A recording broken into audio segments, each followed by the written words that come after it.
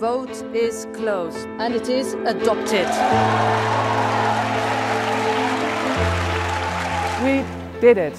We will have a nature restoration law, which is so urgently needed to achieve our climate targets. And this wouldn't have been possible without the climate movement, without nature NGOs that mobilized here. We are nature, defending itself. Sometimes in life you have good surprises. We finally got a majority of 36 votes. So yes, there will be negotiations. So yes, there's a lot of improvement needed. But the key message is whenever the European People's Party wants to strike alliances with the far right, well, they lose. It's absurd that we have to fight for the bare minimum. We shouldn't have to do this. This shouldn't have to be up there. Because without nature there's no future, and we know that.